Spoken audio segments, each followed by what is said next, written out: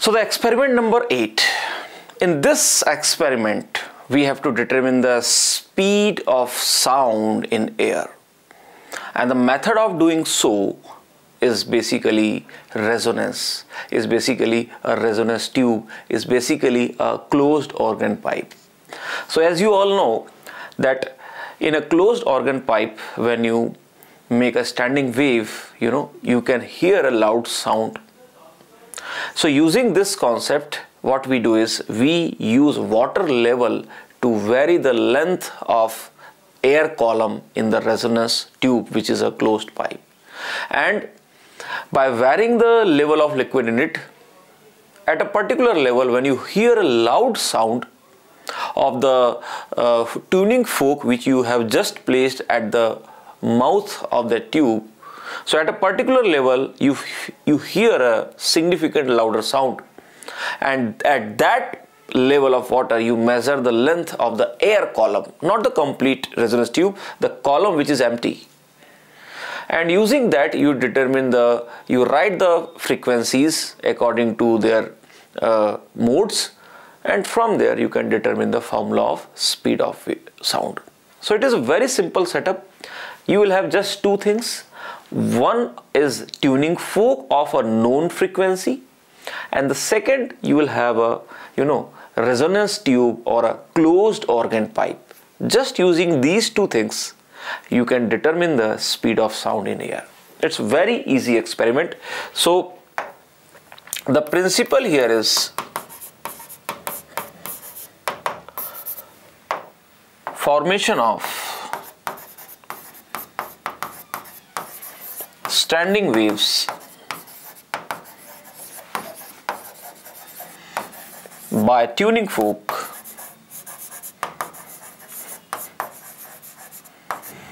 of known frequency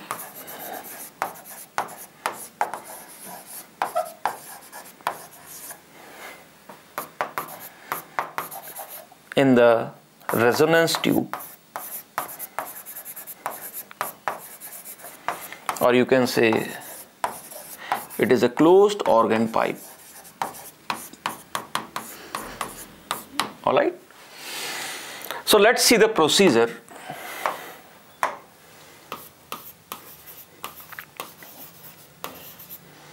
The procedure is very simple. First you take a tube which is filled with water, and you have suppose a valve through which you can outlet you can remove the water. So this is the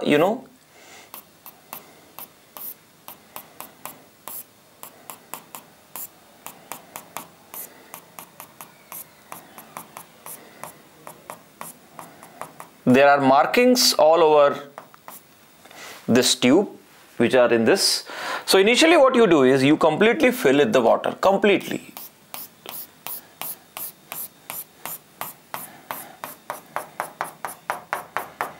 Right?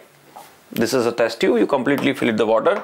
These are the readings. This is, let's say, 0, 10, 20, 30, 40, 50, 60, 70, 80, 90 and 100 and so on and so on. So now you bring a tuning fork. Tuning fork is like this, and you vibrate this tuning fork by hitting it to some solid ground. So when this tuning fork starts vibrating, it emits the sound in the air. So when you hit this tuning fork with some solid surface and you place it over the mouth of this resonance tube, it will emit a sound of a single frequency which is given to you, let's say F0. Now what you do is, the second step is you remove the water, you slightly decrease the water and observe and try to listen. So when you do that, you will observe that at a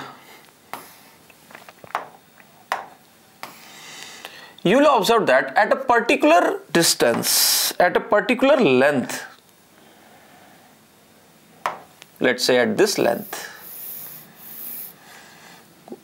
at a particular length, you will suddenly hear a loud sound, which is a very detectable sound. You will know that this is. So basically what happens is this much part of the pipe which has air filled in it behaves as an air column or behaves as a closed organ pipe where the standing waves are formed like this. Now we know the node will be formed at the closed end and the antinode will be formed at the open end. Right? So this is the node, displacement node, and this is the displacement antinode. Now the thing is that antinode is slightly above. If you see the length of pipe, the column is up to here only, but antinode is slightly above, which is called as end error E. So this is the fundamental mode of the frequency. So you know in closed pipe the fundamental mode F0 is given as V by 4L. Right? This is the fundamental mode. Now, but the thing is, if you directly put the value of L1, that end error will come, which you don't know. You have to eliminate that error. So what you do? You again remove the water. You just remove the water, and you know you will get a resonance again when the second node will vibrate. So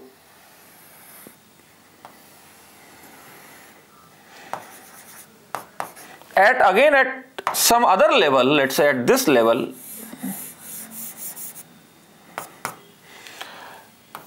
when the measurement is L2, you again observe the resonance sound or higher amplitude. Now from here, now if you determine this thing, if you see the distance between two nodes, now these two nodes are well inside the this air column. This will give you the exact lambda by 2. So from this you will observe that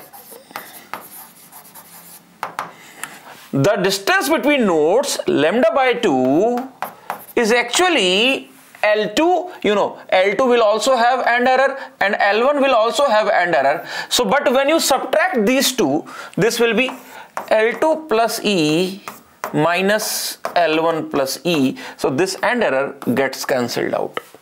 So what you get from here is lambda by 2 is equal to L2 minus L1. So you get lambda is equal to twice of L2 minus L1. This is your second observation.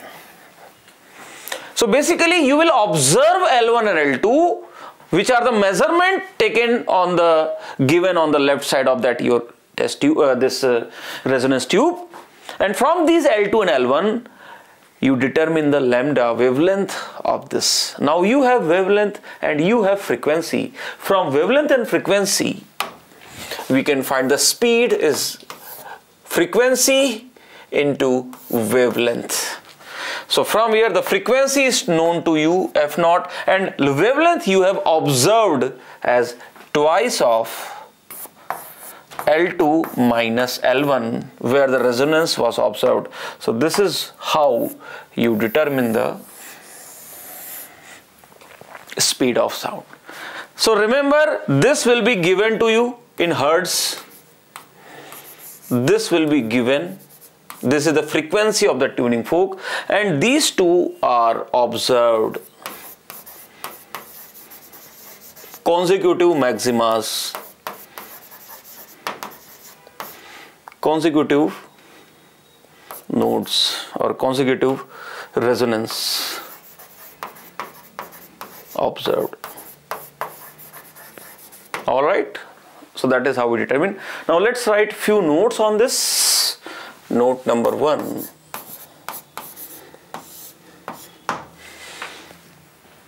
We can also determine this end error. This end error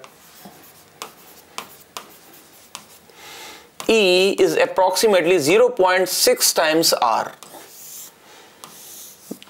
And we need to verify this also using the calculation. This R is basically internal diameter of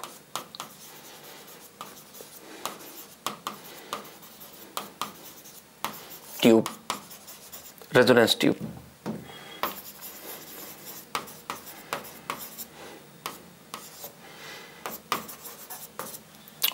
right? This is the internal diameter. So the internal, that extra distance is measured as end error, which depends on the diameter of that tube also. You can also determine this end error using this concept. You can verify this. So as you know, let us say this is the when you measured this was the antinode. First resonance, it was L1 plus E, and then the second resonance is observed